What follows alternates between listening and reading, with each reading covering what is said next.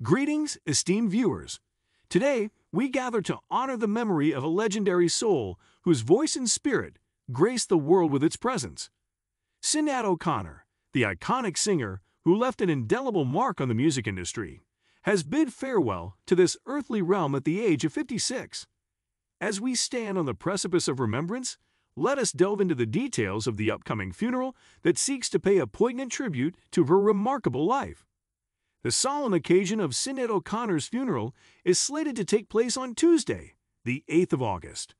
In a gesture that echoes the essence of her existence, an invitation has been extended to the public, beckoning them to gather along the Irish seafront, a place that once cradled her hopes and dreams.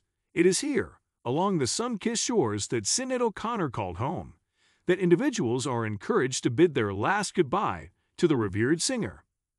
A heartfelt statement, emanating from the depths of the O'Connor family, resonates with a poignant invitation. People are invited to assemble along Bray's picturesque seafront, a stretch that bears witness to the ebb and flow of time. The procession is set to embark from the hallowed grounds of a harbor bar, a starting point that carries with it a sense of transition and transformation. As the cortege meanders along the sinuous path of the seafront, it will traverse the entire length of the Strand Road, a journey that transcends mere geography and delves into the realm of memory.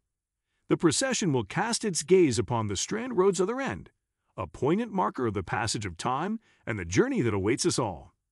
It is a tribute that holds a mirror to life itself, a journey that begins, evolves, and eventually leads us to our final resting place.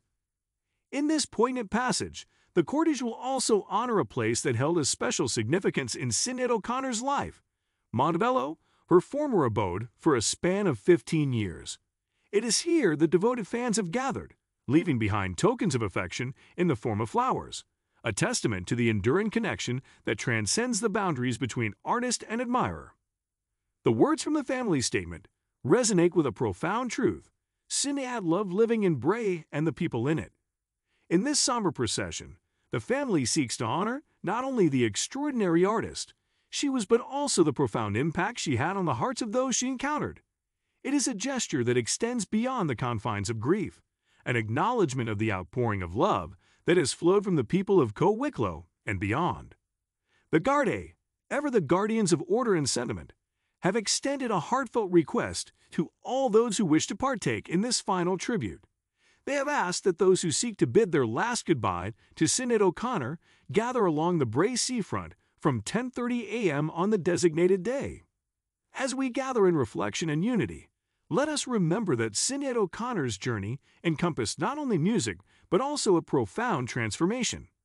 In 2018, she embraced a new name, Shuhada Sadaqat, and a new path as she converted to Islam. Her career, marked by 10 studio albums, is a testament to the power of artistic expression and the ability to touch the hearts of millions. In these moments of remembrance, let us unite in paying tribute to a life that resonated with meaning, music, and the eternal quest for truth. Stay tuned as we honor the legacy of Sinéad O'Connor and delve deeper into the chapters that define the tapestry of our cultural landscape.